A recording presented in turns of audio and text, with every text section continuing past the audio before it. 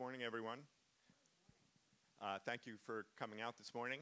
We're very fortunate today, not just this morning, but a good chunk of the day, to be hosting Dr. Bev Watford, and she'll be giving us a couple of presentations. The first one that you're here for, improving your success in NSF proposal submission, and then following that, over the lunch hour, a talk about the broader impacts, broadening impacts at NSF. Dr. Bev Watford is currently the director of NSF's Broadening Participation in Engineering BPE program, engineering directorate-wide initiative dedicated to supporting the development of a diverse and well-prepared workforce of engineering graduates. The BPE program is supporting research on issues associated with diversity within the engineering professoriate, with a particular interest in funding proposals focused on underrepresented racial and ethnic minorities. Dr. Watford is currently on leave from Virginia Tech, where she's the professor of engineering education, the associate dean for academic affairs, and the founding director of the Center for the Enhancement of Engineering Diversity for the College of Engineering at Virginia Tech. She has all of her degrees, a bachelor's in mining engineering and MS and PhD in industrial engineering and operations research from Virginia Tech, so has been there for a long time. And since 1992, she's been heading the center I mentioned earlier, SEED, do you call it SEED? SEED. Both Dr. Watford and SEED are extremely highly recognized for their contributions. Dr. Watford has received numerous awards, including recognition from the Women in Engineering Proactive Network, WEPAN, for her many contributions there, and is also a fellow of the American Society for Engineering Education. SEED, the center that I mentioned earlier, won an award from ABET for its efforts in enhancing diversity, and also received an award from NSBE and ExxonMobil, again, for their extreme success in efforts to improve retention. As I said earlier, we're very, very pleased to have Bev visiting today, and we all have a great deal to learn. So I'm going to turn over to Bev. I have to make an apology in advance, which is I am interested in improving my success with my NSF proposals, but I also have to be somewhere else at 10 o'clock, so I'm going to scoot out. All right. So, thank you. Thank you. I've got this. Thank you. Good morning, everyone. I want to thank you for inviting me out here. It's colder here than it is in Washington, okay? And yeah, we had great weather in Washington.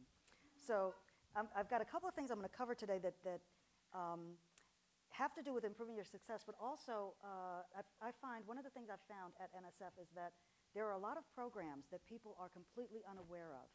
Folks tend to focus on their disciplinary programs, and they don't see other stuff that's out there that you might be interested in and that you can submit proposals to. So I'm also going to talk about that first, and then I'll get into some stuff about your particular proposal. But there's a lot of information. I'm going to talk fast. Feel free to stop and interrupt me if there's something that you want to ask me.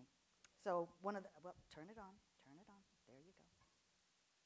So one of the things I want to do, I find that a lot of newer faculty and faculty not familiar with NSF really don't know the structure of NSF.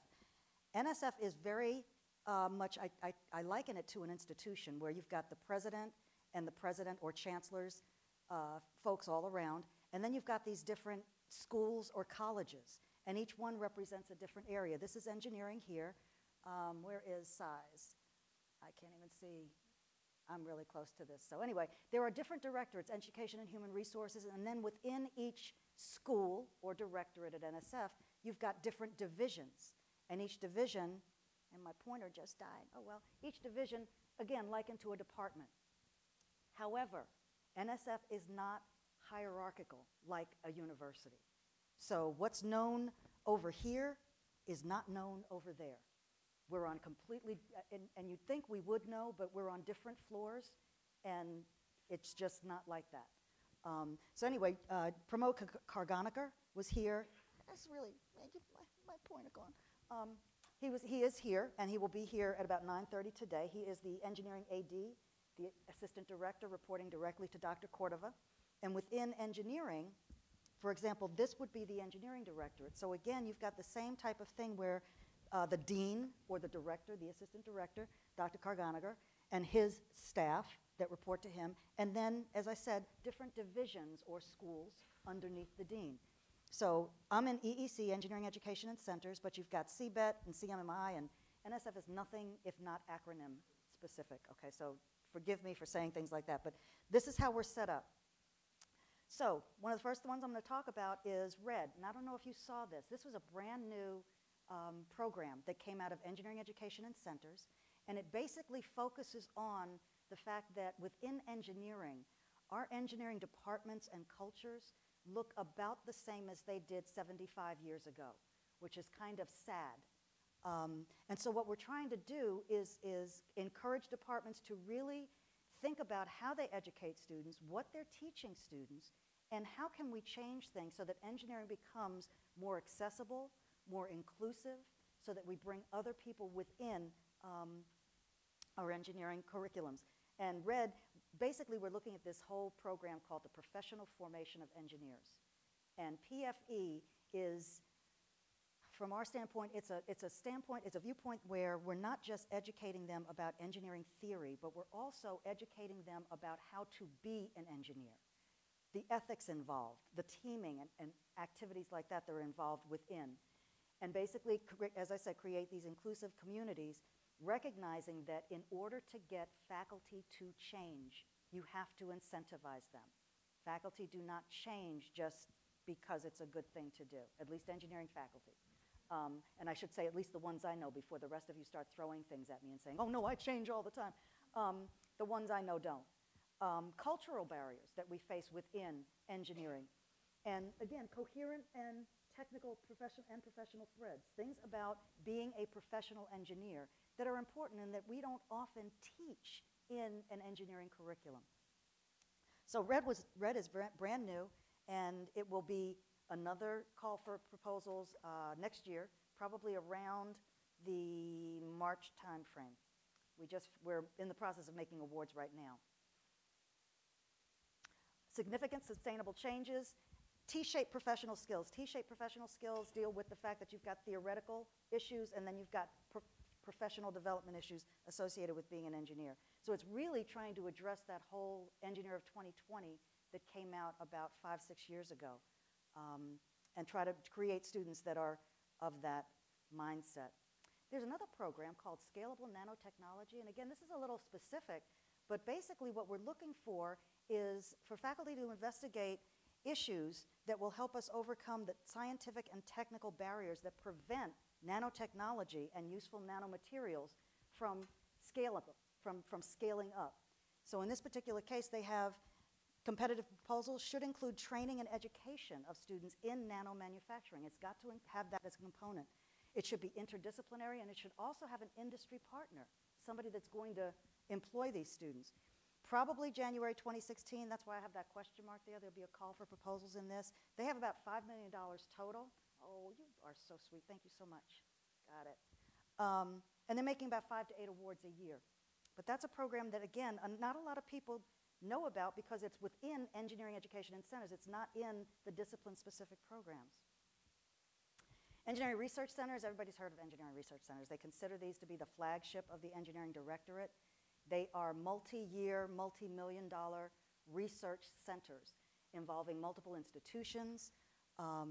The actual issues associated with, or things associated with them are the engineered systems vision. You've got research that is culminating in something practical that all these different research areas will feed into.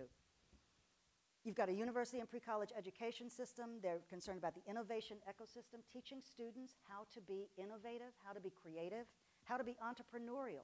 There's a very strong industry component to engineering research centers. A culture of inclusivity, obviously, and we're expecting to make awards. We keep saying spring, summer.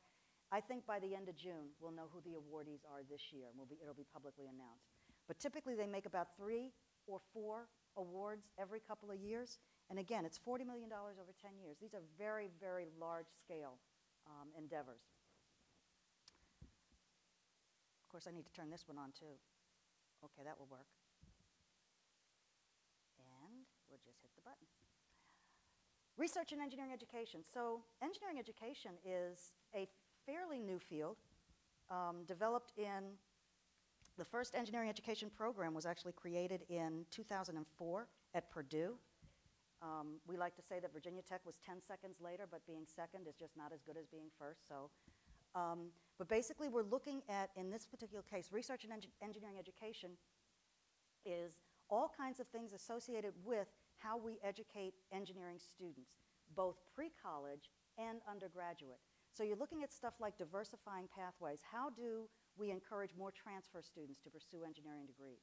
How do we explore credentialing? We've got all these veterans that are coming back from the wars with a skill set that we don't know how to give them credit for. And it doesn't make sense sometimes for them to follow the traditional path of an 18-year-old into an engineering curriculum when they've got a skill set that we can capitalize on. And these are just some examples. How to scale engineering education initiatives. They call it the Valley of Death. We basically have developed all these different methodologies that we know improve learning. How do we get engineering faculty members to completely overhaul their classes to include these new techniques? It's not happening. It's not happening. You don't have time. Typically, you don't have time while you're teaching, and during the summer, you're doing research. So again, it's an issue that we need to deal with. Advancing learning within the broader ecosystems, the things like innovation and globalization. Sustainability education. How do we incorporate these things into an already jam-packed undergraduate curriculum? I know at Virginia Tech, and again, forgive me if my examples are from Virginia Tech, it's about the only school I've ever been at. We have 136 credit hours in a curriculum where, and again, most of the other degree programs at Virginia Tech are 120 or less. So how are we supposed to add more to that to incorporate these things? Developing engineering-specific learning theories, et cetera. Proposals are typically due, we will have a call for proposals due in September, then January, then the third Thursday in January and September after that. And one of the issues is that you have to understand educational theory. And that's not necessarily something that engineers are educated in. But we have, come on, all right, just push the button again. Well, I'll come to another one. There is another program that we've got that can help people become learn how to develop a research and engineering education proposal. This program, the Broadening Participation in Engineering program, is one that I'm running. It's within the AD's office, so it covers all the entire engineering directorate. And it's really very broad. One of the things that I've been able to do that I have enjoyed is I've actually had, instead of a solicitation, I've actually had a program description. And just to give you basic difference, a solicitation is very rigid. It tells you exactly what you must do. A program description has a little bit more leeway. I don't include things like how much money you can, what the money limit is or number of proposals per institution, anything like that. So this year, I decided that I was going to focus on diversity in the engineering professoriate. Why are we having so much trouble diversifying engineering faculty? And in fact, in the program description, I put in there that in 2012, something like 408 underrepresented minorities got doctoral degrees in engineering. But when you looked at the difference between 2012 faculty and 2013 faculty, only 28 additional underrepresented people joined engineering faculties across the country. So they're obviously going someplace else. They're going into industry, they're doing other things, and the question is why? When we have such a great opportunity to educate and to teach, and I personally think it's a great job, why don't people want to do it? Why are we driving them away from engineering? So, but in this particular case, all these things fall into broadening participation, differential participation rates in engineering, varied experiences and interactions of students from diverse groups. It's not the same for everybody at the same institution even. So broadening participation in engineering, we had about $6 million this past year. I'm actually reviewing proposals right now. I had panels about a month ago, and I'll be announcing awards sometime within the next month or 2 months. But it was really interesting because one of the problems with broadening participation is that the community has long been an implementation community. They've basically said, okay, you want me to broaden participation, you want me to encourage underrepresented students to go into engineering, let me implement a summer camp, and that'll do it. Let me implement a residential community for women that will support women's retention in engineering. So it's been implementation. It has not been research.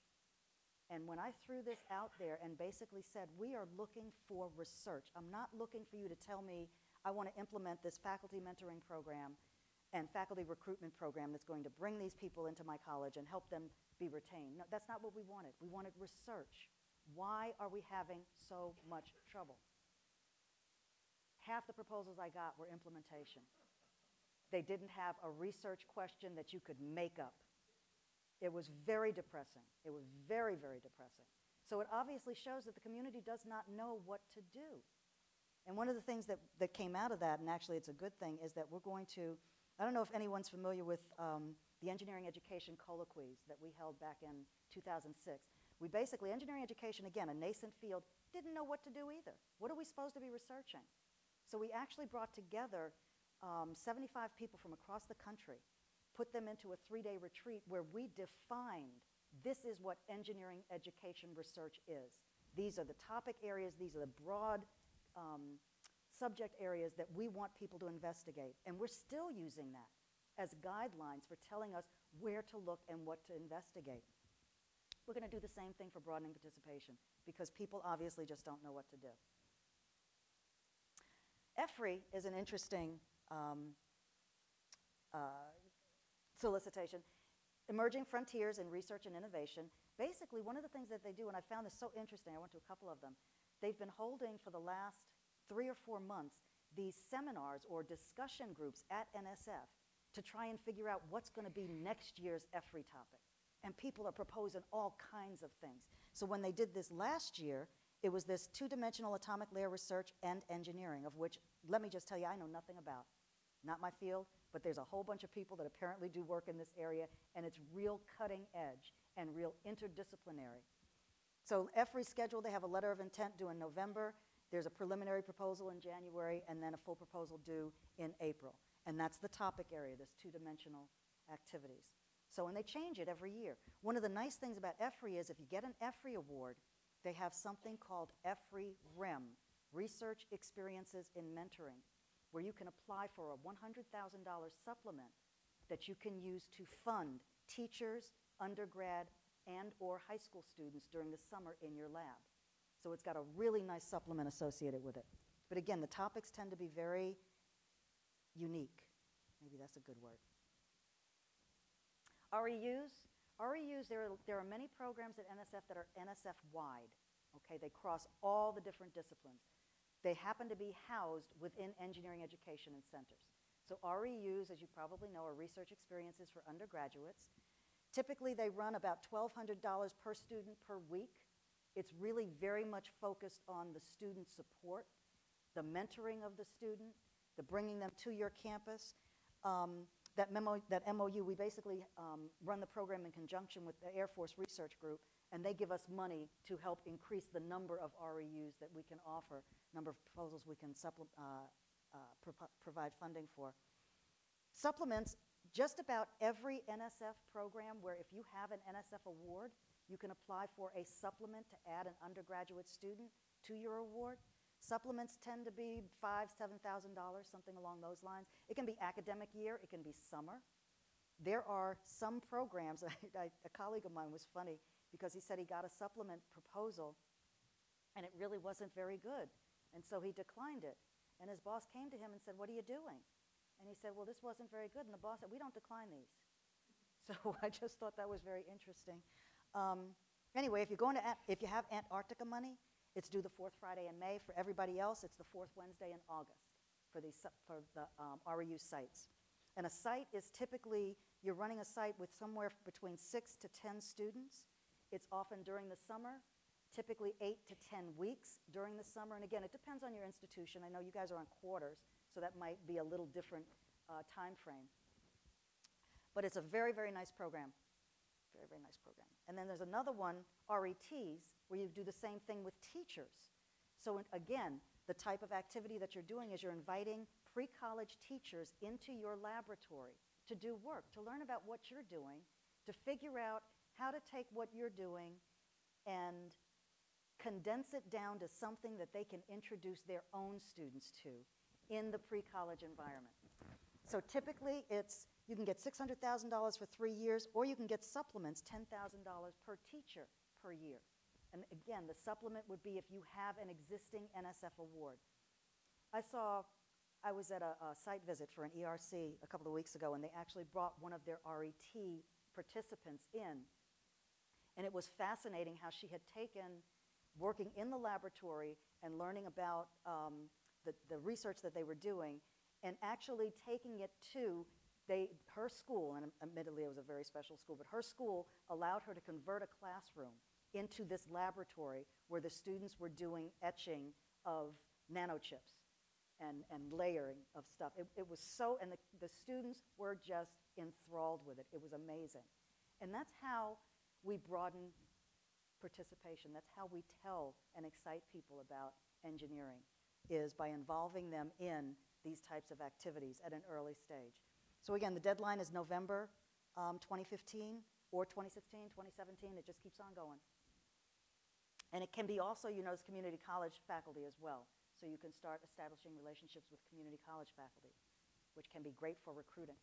This is what I was talking about when I mentioned if you are not familiar with engineering educational research. This PFE, Professional Formation of Engineers, that's kind of our umbrella now. We've created now this research initiation program. So you can apply March 31st, 2016, you can get up to $150,000 to learn how to be an engineering education researcher. If there's something, you're an electrical engineer, you are a mechanical engineer, but you want to do some kind of educational research with your students, what this requires you to do is you must collaborate with some colleague in the learning and cognitive sciences, an education person from the School of Education, a College of Education, who understands those theories. I like to say engineers tend to be very arrogant about things, and we really feel that you just don't understand engineering if you're not one, okay? So what this does is it makes them recognize that, okay, fine, you understand engineering, you don't understand educational research, so find somebody that does. Partner with them, develop this research expertise, the hope being that once you successfully complete one of these projects, you can then apply for the REE, the Research and Engineering Education, either with a partner or on your own. And those awards tend to be, they can be upwards of $500,000, $600,000 up. I've seen awards over $1 million for engineering education research activities. So again, we've got some different examples of topics: building pathways into engineering, developing methods to characterize the different aspects of professional formation, creating a culture of lifelong learning, all kinds of different topics. And these are just examples. These are not be all and end all. But again, it requires that kind of a partnership. I think I like this one because we deal a lot with engineering ethics and how we are required by our accreditation agency to have ethics incorporated in our curricula. So what this does is, this is all 7 directorates, and what they're looking for is proposals that focus on forming ethical STEM researchers in all fields of science and engineering. What exactly, what constitutes responsible or irresponsible behavior? What cultural and institutional context will promote ethical behavior in our students? Okay, do certain labs have a culture of academic integrity versus others, and why? Why is it like that? So maximum award, $600,000 for 5 years, $400K for 3 years, and the proposals are due way, way in the future. Okay, just way, way, way in the future, not in your lifetime. I apologize for that. 2016. So now, okay, so these, I don't know if you noticed, I've been trying to do this at the bottom. So these are all programs within the Division of Education and Engineering Education and Centers. This one here, the ethical program, is within the Social and Economic Sciences Division. I'm going to talk to you now about some that are in the Education and Human Resources Division that you might be interested in. EHR core research is not very old. It's been in place about 1.5 to 2 years. And again, what they're looking for is research that focuses on STEM learning environments, workforce development, and broadening participation in STEM. They've actually got a lot of money. I mean, it's an obscene amount of money that they've got upstairs. This is on the 8th floor. They're looking at integration across all 4 areas, advances in fundamental research on STEM learning, not help me implement this summer camp or develop a mentoring program. They're interested in research. They've got different funding levels. based on the different type. They've actually got some pilot projects, and then they've got some full-blown projects. September 10th and the second Thursday in September after that. So again, these are things, fundamental research on human learning in STEM, learning environments, et cetera, et cetera. Okay, so here are the tracks. Engage student learning, which basically focuses on the design and development of studies or the implementation of specific tools, resources, and models. Or the institution and community transformation track, where they use innovative approaches to substantially increase the use of highly effective methods for teaching and learning in STEM. Okay, how do we scale these things? That's a big problem with our community, is scaling up the innovations that we have. Scholarships in STEM, STEM. This is another program. This one is interesting. It's actually funded off of fees from H-1B visas. So as you can imagine, they have a lot of money. And what they do, it's funding to give scholarships to undergraduates and graduate students. It could also be at the graduate level. The issue is there are a couple of things. There must be financial need, which basically says it also must be a U.S. citizen if you have financial need. And it's not the scholarship, the awarding of scholarships that's really the proposal is about. Anybody can award a scholarship. Anybody can arrange for financial aid to give somebody money. It's more about, if you are giving scholarships to students, what are the programs that you are putting into place that will make sure the students are successful and maintain their scholarship? Now, there's some restrictions on this particular program. The call for proposals is in August each year. Restrictions include things like you can have multiple proposals coming from a broad institution. So you could have one coming from your school of, and I'm going to get it wrong, Computing and Information Sciences? Is that right? I was close. I had it a little backwards. And another proposal coming from the School of Engineering. But you can't have two proposals coming from the School of Engineering. So each kind of unit within the institution can have their own proposal. And I can tell you, there's really not, I have seen, again, Virginia Tech, the College of Engineering had one, and the College of Science had one. So there's no viewpoint like that. They split them up by discipline, so they're viewed independently. But it's up to $600,000 for 5 years. You can give awards up to $10,000 per student per year. And it's all scholarship money. They will allow you to have maybe 15% in administrative types of things, but there's no overhead. That's it. It's very strictly scholarships. That's a very nice program. There's an HSI initiative. Sharnia told me that UC Irvine is on its way to becoming a Hispanic serving institution, like many here in California. The HSI initiative is interesting. There are many different funding mechanisms at NSF within EHR that target HBCUs. There's a program called HBCU Up. There's another one called Teacup, which targets tribal colleges. There is no standing program that focuses on Hispanic serving institutions. That's long been a bone of contention for many individuals. So what they did was they basically said, if you wish to submit a proposal to any of these listed programs, the LSAMP, the ATE, STEM, any of these, where the focus is on a Hispanic serving institution, you designate that, and they've actually got some set-aside funds that will help support funding of those proposals. So it's again, Congress sets our budget, and up until this time, Congress has not saw fit to allow budgeting for Hispanic serving institutions the way that it has happened for other MSIs, minority serving institutions. Proposals are typically due May and October, and you can, as I said, this is a way to support Hispanic students or HSIs, 2- and 4-year institutions. Career Award, as I understand the panel today or the discussion at lunch, or is this one? This one, the panel today. We'll talk about career awards. They're due every July. One of the interesting things that I don't know if you're aware of, and it is actually very important, they have changed the letters of collaboration. They have made it so that this year, the letters of collaboration may contain one sentence, and they tell you in the solicitation what that sentence is. We've actually gone back and forth because I wanted to make sure I get clarification, because my office typically writes a lot of letters of collaboration for career proposals. And what it's done is typically, my letters of collaboration, I can describe the diversity programs and the outreach programs that we have in my office in the letter. I can't do that anymore. That information now must be contained within the proposal.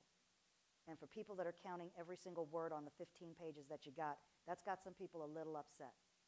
But what they're trying to do is, I understand it, and I talk to some people about this, they're really trying to make the education and outreach component of the Career Award more integrated with the research that the faculty member's doing. So literally, these letters have one single sentence, and that sentence is in the solicitation. They tell you exactly what to say. And then obviously, if you want a career award, you're eligible for a P-case, which is a very select group of career awardees. They get to meet the president, which is really kind of cool. Advance, I understand you had an advance here, so I'll just gloss over this one real quick. Basically, advance was to address the lack of participation of women in administrative levels within institutions. And so they have the Institutional Transformation Awards that worked at examining the system to, number one, figure out why is this a problem, why aren't women advancing into these upper levels, and then to figure out how to do it. I think the better part of advance that has happened is that advance has actually, in most cases, created policies and actions that have benefited all people, not just women. And I find that to be really interesting. One of the things that happened at Virginia Tech, and it took 10 years to really become commonplace, is the leave, family leave, and the stopping of the tenure clock. And up until a certain point, basically, it was only women that asked to do this because we were the ones that got pregnant, and we were the ones that had to have the kids. And the men weren't involved at all, I guess. Immaculate conception or something, I don't know. But what's happened is it's become so commonplace, and we talk about it so much, that when I was an acting department head, one of my faculty members whose wife was having a difficult pregnancy came to me and said, I need some time off. And it was really neat to have that happen, to watch him take a semester off to support his family. So different things, it's not just supporting women, it's changing the environment and the culture so that it supports and promotes all individuals. Okay, so anyway, if you've had an advanced institutional transformation, you can't get another one, so don't worry about that. But you could get a Catalyst Award, which is to conduct self-assessment or implement unique strategies. That's another thing that's happening now. I-Corps. Very briefly, I-Corps is focused on, there's a big push these days on entrepreneurialism. How to take what you're doing and make it readily available to other people, commercialize it. So I-Corps, Innovation Corps, is exactly that. We've got nodes and I-Corps teams, et cetera. And what they're trying to do is help faculty members navigate that really, really interesting pathway between intellectual property and how to commercialize what you're doing, take what you're doing in the lab and actually get it out to the public. So that's another NSF-wide program that it crosses boundaries. It's basically any discipline. So let me mention this briefly. Includes is something that's now in the 2016 budget. It is very briefly mentioned, and what we're trying to do right now is define it. All we know is that Includes basically is trying to mobilize STEM research to broaden participation. The way that we're looking at it is we have been addressing this problem of broadening participation for over 30 years. And we've made progress. I'm not going to say we haven't made progress. We've made a lot of progress. The fact that I'm standing here is progress. However, we have not made sufficient progress, and it's really slow. So the idea about Includes is to figure out what is it that we have to do. And I'm going to talk about this more at lunch when I talk about the broadening impacts. But we're going to be looking for they've got $15 million in FY16, and it looks like that's going to increase dramatically in subsequent years. But looking at what are the networks for STEM excellence, and what can we do to empower all youth to pursue STEM careers. And again, this is not just focused on engineering, it's a STEM initiative. The whole issue, the things that we're going to be looking at are things, and as I said, I'll talk about this at lunch, scalability. We've got a lot of local successes. How do we get those to scale? Issues of things like collective impact and sustainability.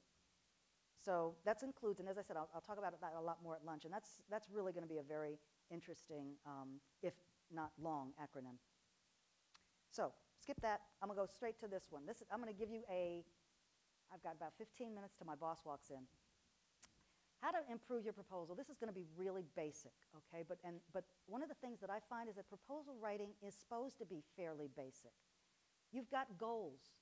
Identify them. You have a rationale. Who cares whether you get the money to do this or not? Because if nobody cares, we're not going to give you the money. It's got to be important.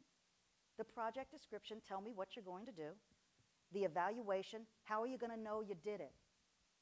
And then the dissemination. Are you going to tell other people what you just did? Okay, very basic proposal writing. So, first thing I'm going to tell you, please read the program description. I can't tell you how many people have called me up with questions, and I want to put on my teacher hat and say, excuse me, did you read the assignment? Okay, but you can't say that because people get a little testy about that, and then they call your boss and stuff. But determine, how do your ideas match the solicitation? How can you improve that match? How can you make your idea really, really fit with what's being requested? Articulate your goals, your objectives, and your outcomes. You got to build on the existing knowledge base. And this is the who has done what in this area already. Why are you proposing to do what you're doing? How did you reach that conclusion that this was going to be a good idea? Is it doable? And is it the best approach? You've got to be able to convince somebody that, number one, if we give you the money, you can really do this. And based on your expertise and your knowledge in the field, it is the best and most promising approach that you can come up with. You have to convince people of this. Emphasize what's new and what's being adapted. Identify strategies for contributing to the knowledge base. Please define a dissemination plan. And dissemination is not just publishing papers. There's a lot more to it than that you could do that would make your proposal stand out compared to others. And that's what you're trying to do. Everybody in this room is submitting proposals. What you want is for yours to be better than everybody else's, for people to notice yours over everybody else's. It might not be for the quality of the intellectual merit. It might be other things that people say, well, that was really cool what they were doing, and I think that this is the one that should be funded. Think about the broader impacts. Collaborate with people. That's often a positive type of thing, especially if the expertise that you're trying to show is not something that you can show you have. Okay, so think about that. Be more specific in your publication, and we talked about this. Identify and indicate the specific conferences and journals. Don't just say, I'm going to write 3 conference papers and 2 journal articles. Where are you going to get them published? Where do you want to get them published? I keep hearing Nature all the time. Nature's supposed to be, I guess, like the big thing, whatever. My field, it's Journal of Engineering Education. Okay, if you get published in there, you're gold. Include things in your budget. Before I started working for NSF, I used to submit proposals thinking, oh gosh, I need to really pare this budget down because the cheaper I make it, the more positive the response will be. No, that is not true. We actually look at stuff and say, there is no way they can do that for that amount of money. They don't know what they're talking about. Ask for exactly what you need. And in fact, what I tell people, if there's a dollar limit on the budget, ignore that. Ignore that. Develop the budget without a dollar limit in mind. Then go back and say, okay, I am now $100,000 over. What can I cut? What can I reduce to make sure I fall within the limit? But at least you know you thought of everything you needed to be successful on the project. Because sometimes that really tells a lot. Explore other venues. It's not just, there are all kinds of science news publications, the lay press, professional societies, NPR. I know our news and public relations person, oh my gosh, she gets so excited when people are on NPR. That's like, oh, the best thing possible in the world. Okay, so think of other things like that. In terms of the review process, how many of you reviewed proposals? Okay, so you were there. You know. They give you 10, 12, 14 proposals. You've got often 2, maybe 3 weeks before the panel to read them, and you wait till the last weekend. You know you do. So you're running through these things, running, okay? So it's a limited time. You basically try to spend maybe 20 minutes to maybe 30 minutes going through this proposal. You want to get the general ideas. This is what people are doing. There are different types of experiences in the panel. Panels will have seasoned reviewers. They will have brand new reviewers, because we're always trying to expand the review pool. They will have people who are in your specific area of research, that really narrow area that you're in. And then they'll have people that are in a related area that know a little bit about this, but they know more about this stuff. Okay? Different levels of knowledge. You bring the people to a panel and you discuss the merits of the proposal. And it's a shared experience. Everybody contributes to the discussion. So what you want to do is, for heaven's sakes, please use good style, clarity, organization of your document. Be concise, but be complete. Okay? Write simply. Avoid jargon and acronyms. We do not understand them. Or worse yet, you put one in there and somebody thinks it's something else, and that's really messed up. Okay? So you don't want... Describe it, then give the acronym, and then you can use it from that point on. But don't use the acronym all throughout and then figure, oh, they'll read it in the appendix or somewhere like that. Do not trust Word. Ever. Ever, ever, ever. And in fact, don't trust your colleague. Okay? Find somebody that knows absolutely nothing about what you do. Give them, you know, if it's a grad student, give them $20, say, please read this. Okay, and tell me if you understand what I'm trying to do. Because again, we see what we thought we wrote, and our colleagues see the same thing. So find somebody else to read your proposal. They will catch your grammar, they will catch the sentences that don't really mean much and that they don't understand. Okay?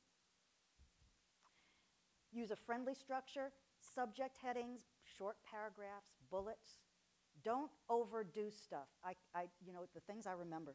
I was in a panel one time, and the reviewer, by about the 4th page, had at least 25, 30 times used a parenthetical phrase.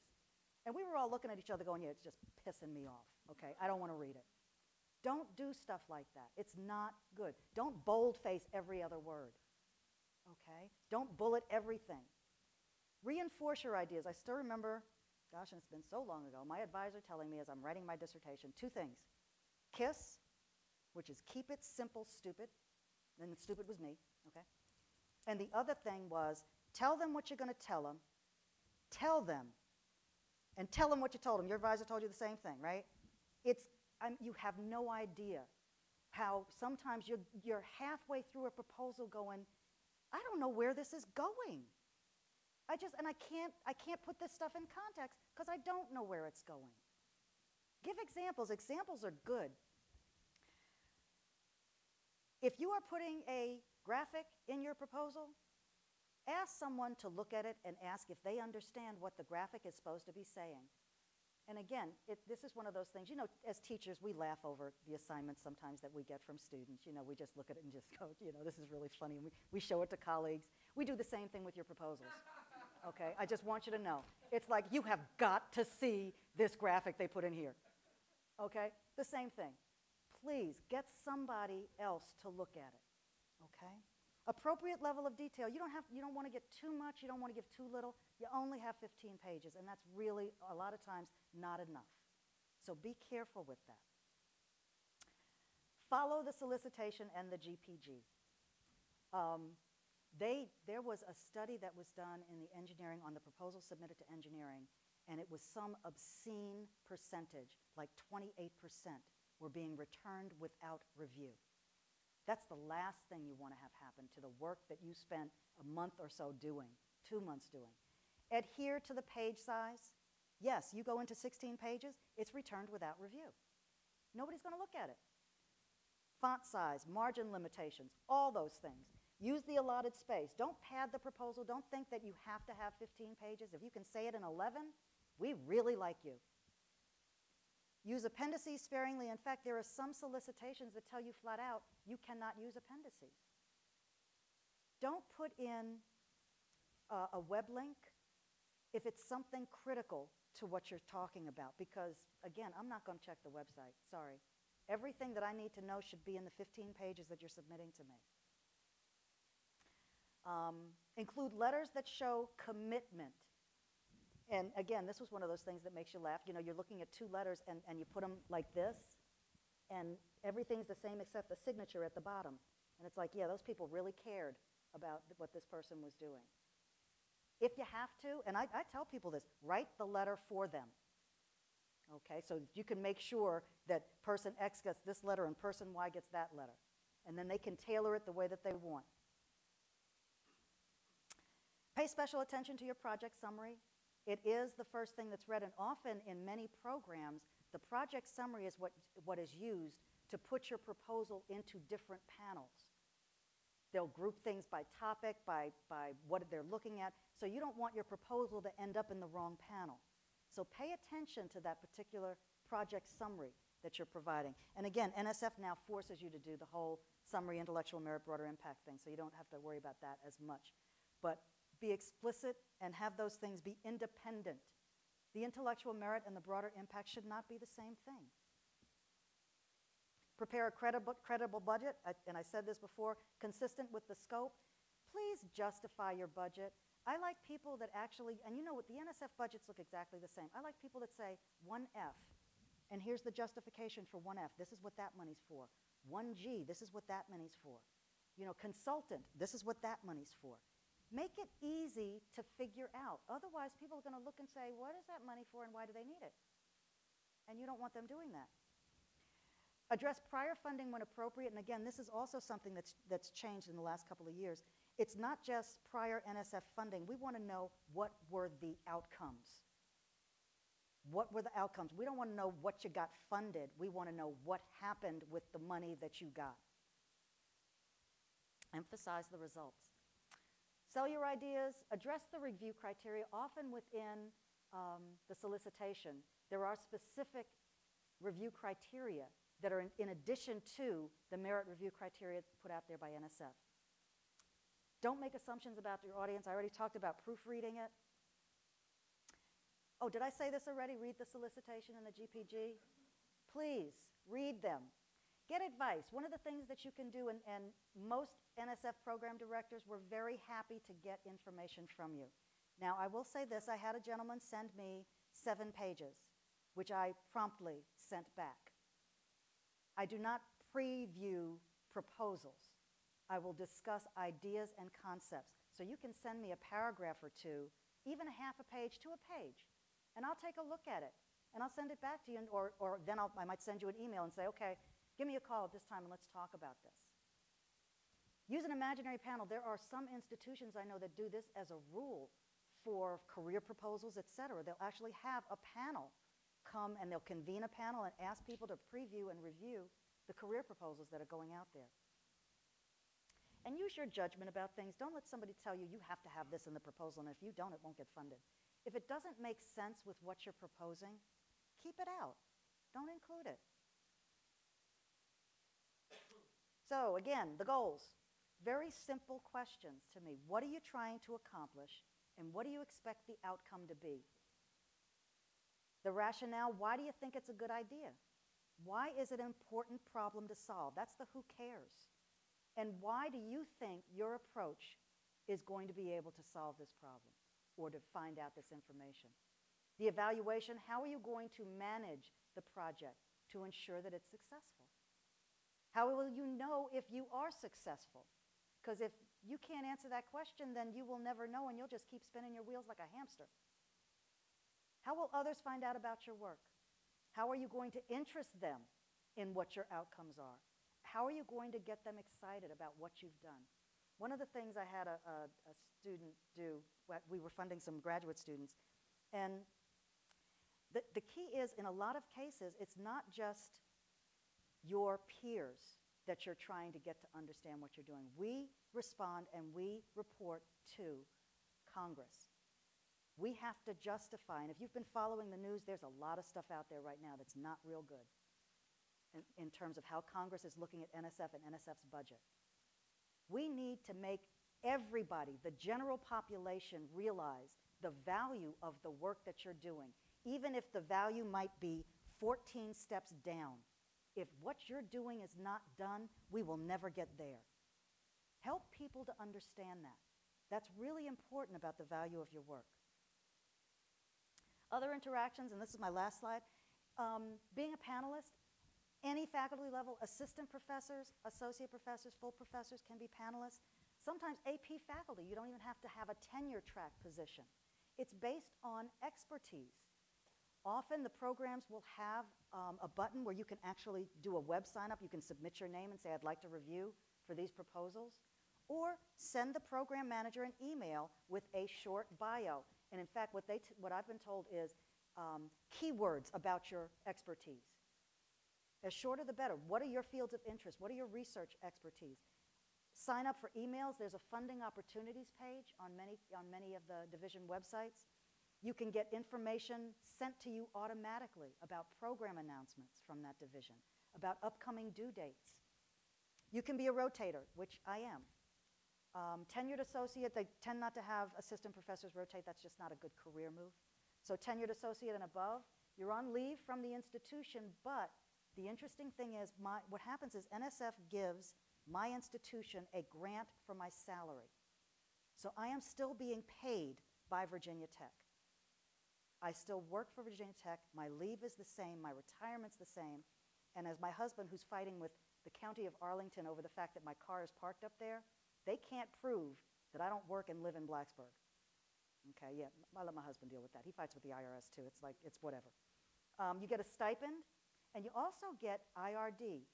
IRD, Independent Research and Development, is time that NSF gives you to return back to your institution to keep things going. Your graduate students, your lab, they give 50 days a year. You can do things virtually by phone. It's really a good deal. And I see my boss standing back there, and I want to go ahead and stop talking and let him come on up here. So anyway, that's all I had to say. I hope that I gave you some information that was useful. So thank you.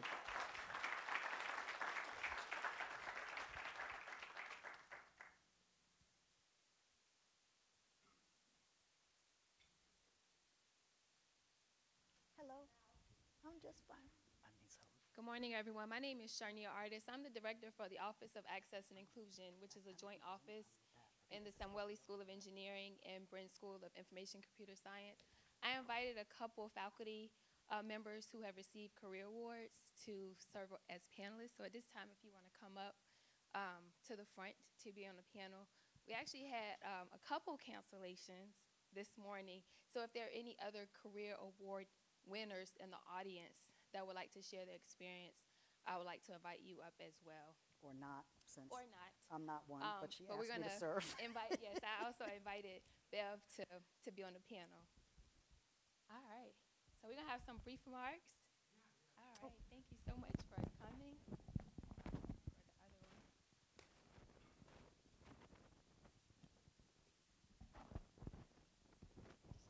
Good to see you, Bev.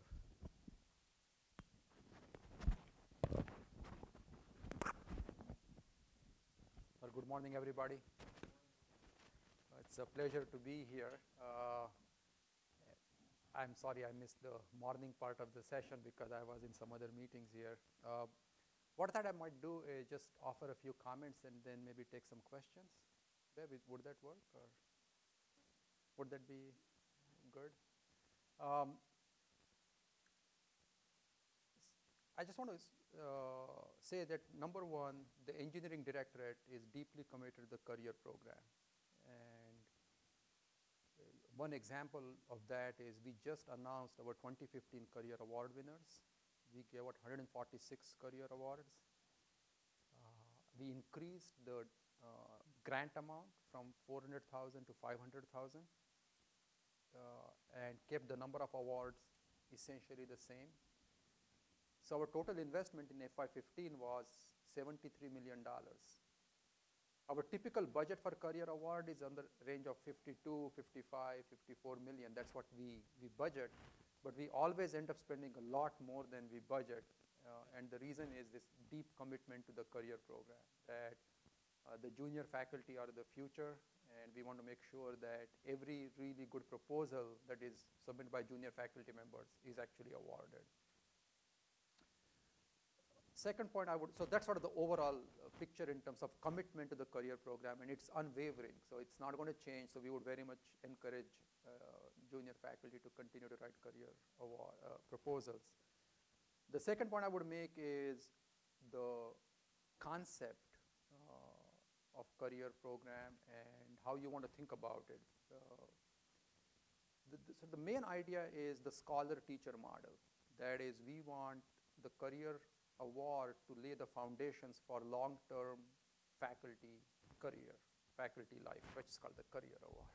We are really trying to lay the foundations for the long-term career. So if you think about the work of a faculty member, we do research, we do teaching, we mentor students, and we do some professional service. So that's sort of the typical work of a faculty member. So what we are encouraging in the career program is, especially at very early stages of faculty members' career, to think holistically about your professional future as a faculty member, and not have your teaching life and your research life be in two silos, but really have a holistic view of how your research helps with your teaching and how your teaching helps with your research.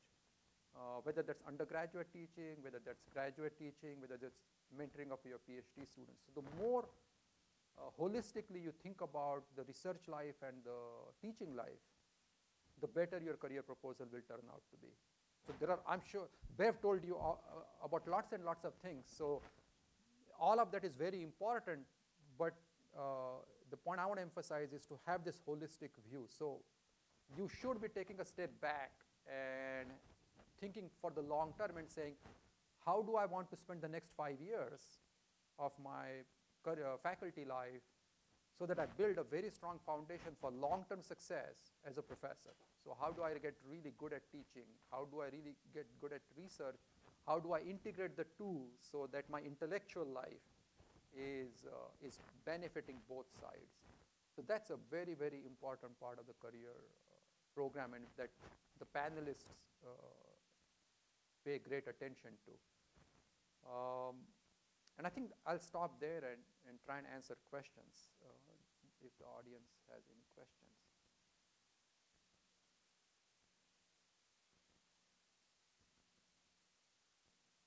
They're all very shy. But I can just sit here on the panel for a little while and then see if some questions come up.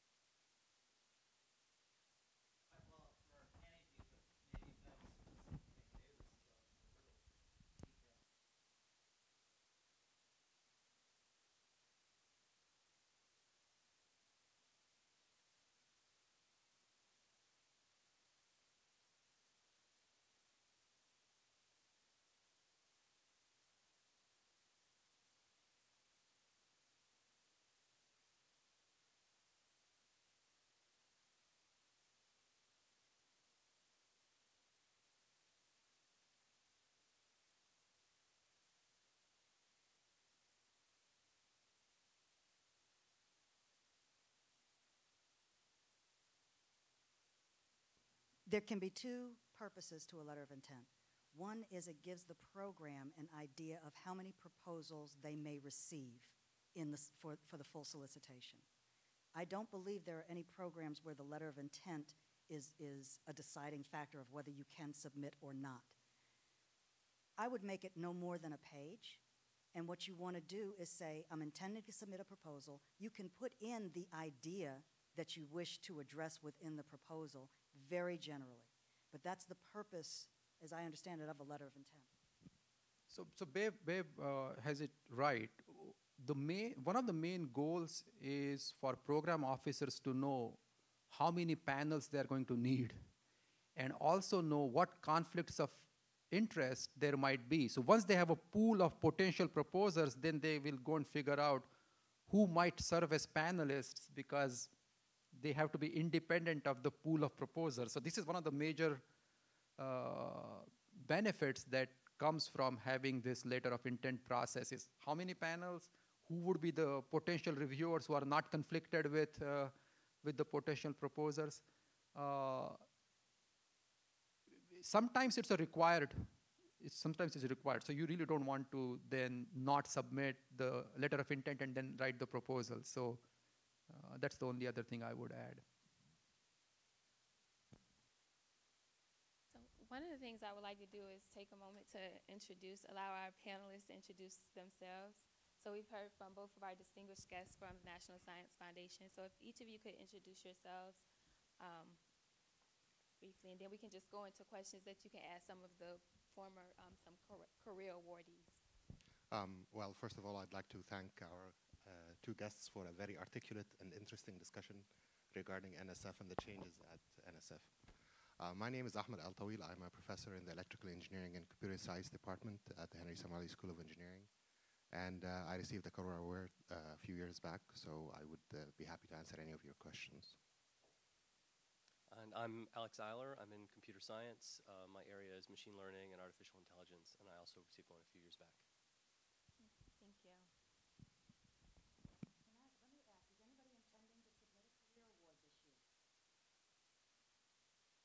Raise your hand, be proud. Yeah. Okay. All right, I think this young lady.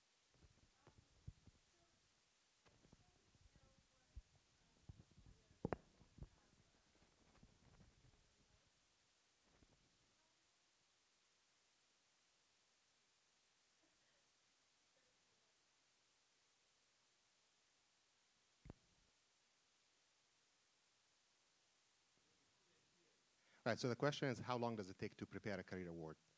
I think there's no right answer to that one. It really depends on your preparation. You get more than one shot to submit a career award. In my case, I got my career award on my second try. So I would say that the first time took at least 4 months to prepare.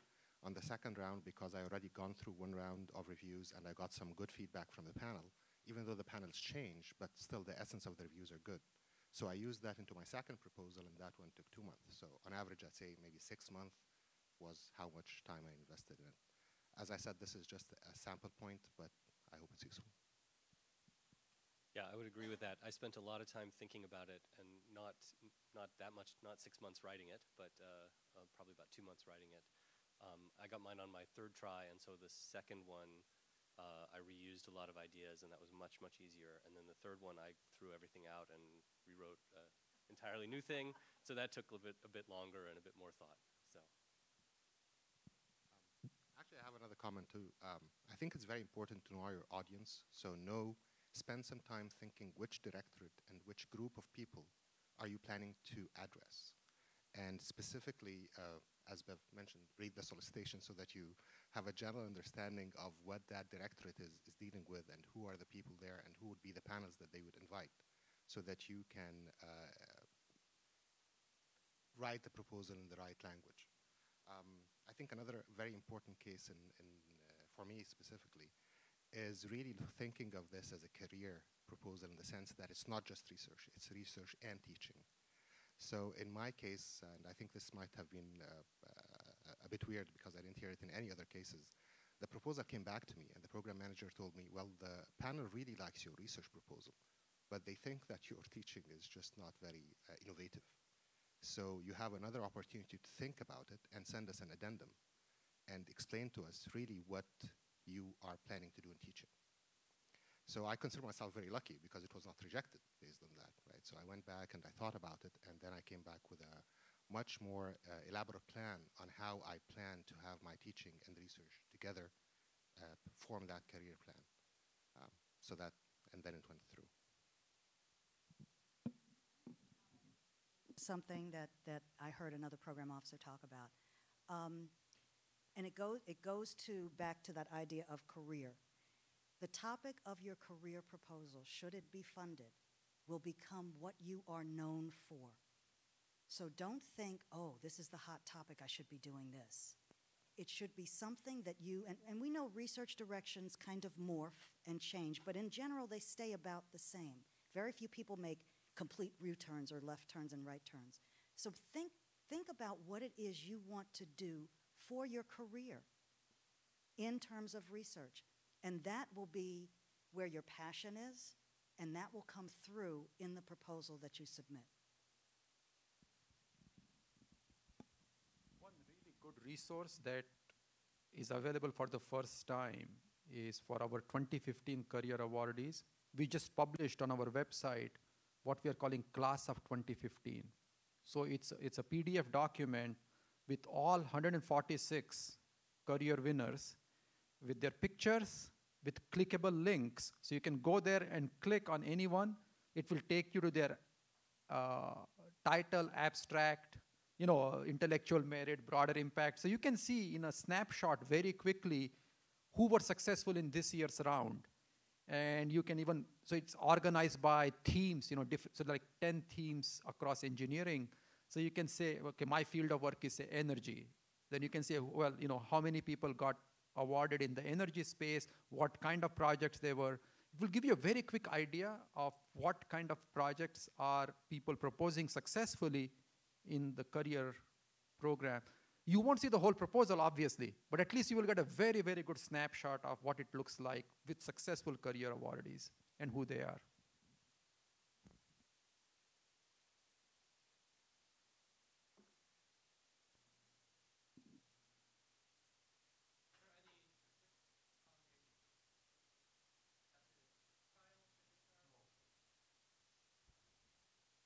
Don't have off the top of my head. That's a good question, and we will see if we can generate the data. I don't think I've ever seen that kind of data. I can just tell you that the overall success rate in career program is about 17%, 18%. So, but I don't know the multi-year success rate. That's a good question.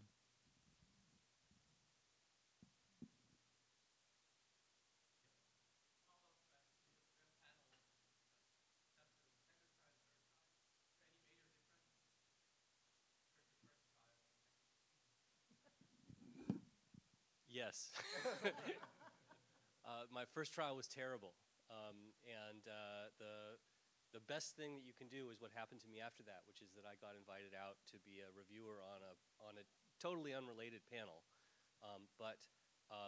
If you should seek out trying to do that, because what that tells you is it shows you the distribution of proposals that come in. You get a really good idea of lots of different people's ideas of what a proposal should look like, and what kinds of things should be included, and how they were included, and what detail. You also see the process, and you see what the feedback that you're getting means. So you get a bunch of feedback from the panel on your review, but unless you've been on a panel, you don't really know how to process that, right? What is good or very good, and what does it mean that your broader impacts weren't strong enough? What do other people put for broader impacts? So being on a panel was just completely changed my view of how I ought to write a proposal. Originally, I thought it's like writing a paper, which is totally wrong. Yeah, which is totally wrong.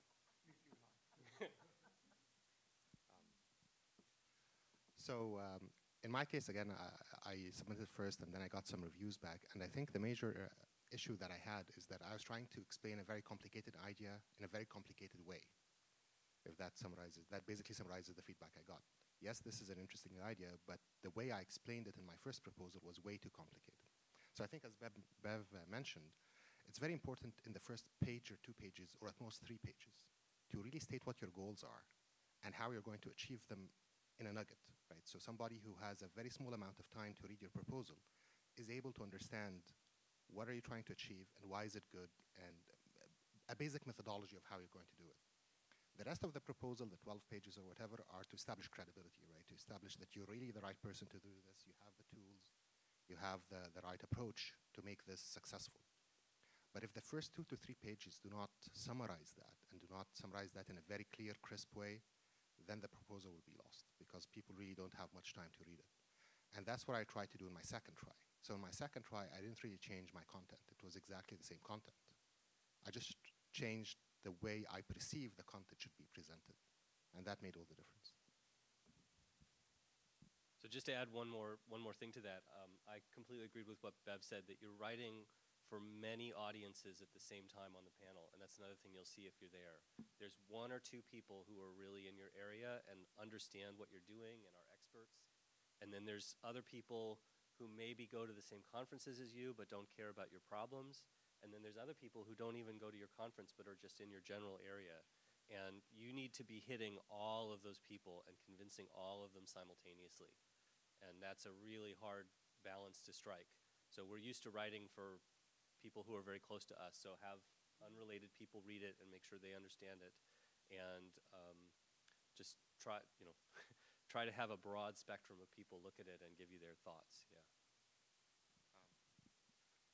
Another comment that I have is regarding the teaching part, because that was where I got my most criticism.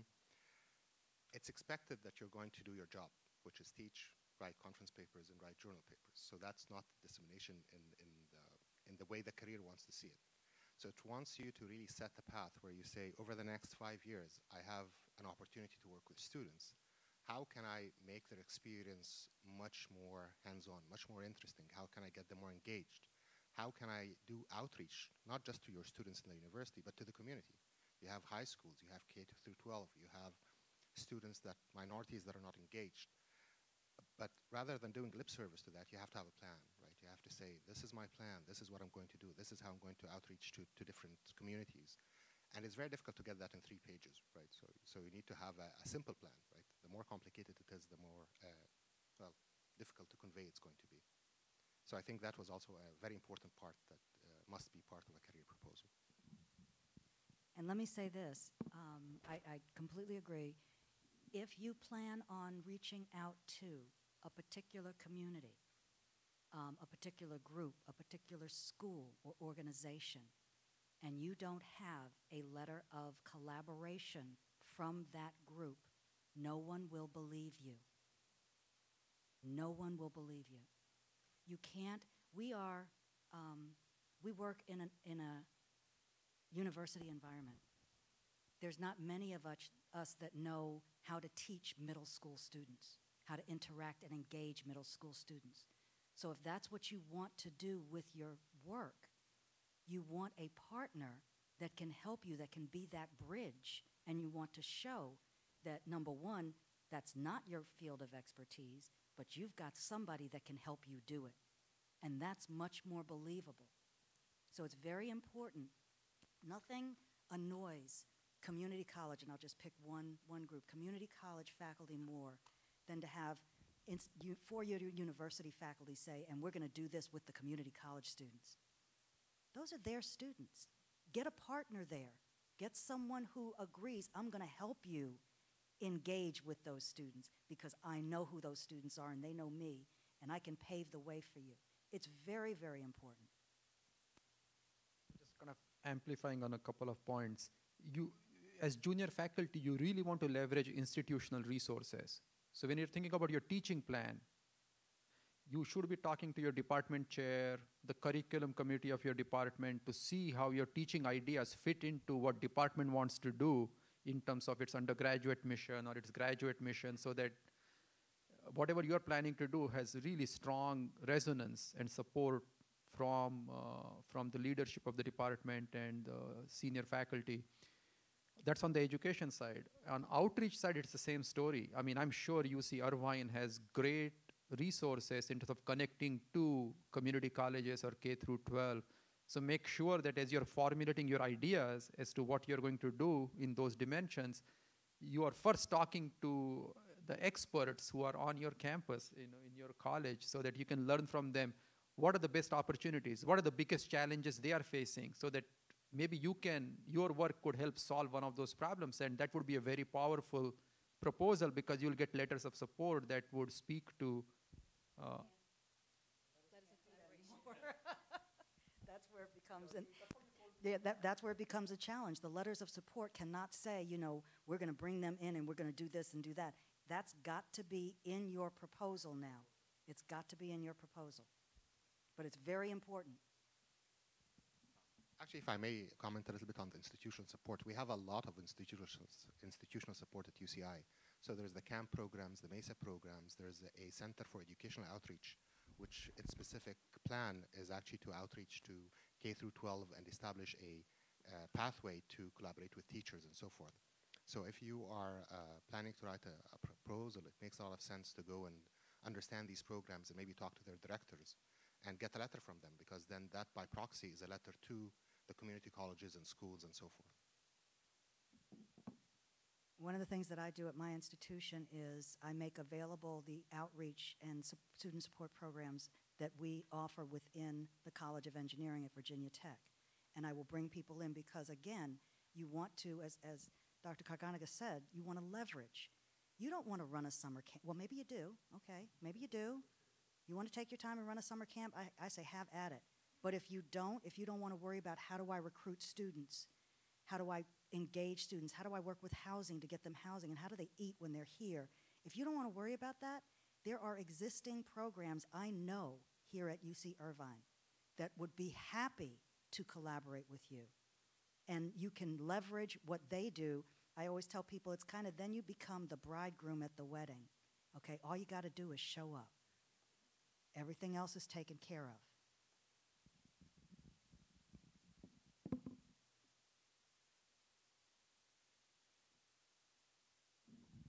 I want to be mindful of time. I was actually trying to see if I could pull up a spreadsheet. I think most of you RSVP'd for this, so we have your email address. When we send out the survey, what we can do is for the School of Engineering and Information Computer Science, I pulled together a spreadsheet with many of the outreach programs that are on campus to help some of our faculty. So that's something that we could share with you all as well. And it's a really simple spreadsheet where it gives you the name of the organization, a link to their website, who their audience or population that they already work with, and a point of contact so you can follow up with them, because they're always looking for faculty, graduate students, undergrads, postdocs to work with their programs, whether it's teaching their students or creating new curriculum centered around your research, or you even introducing some new research methods in your labs to their students. So we'll send that out to everyone. I want to thank our guests from NSF and the panelists. Thank you so much. This was really informative. I hope you all took away a lot from this. We do still probably have some refreshments outside, so if you want to go out and grab some refreshments, we have at 11:30, I think a lot of you signed up for both. We have the campus presentation, Broadening Impacts, an NSF perspective, and Bev Watford will continue the conversation.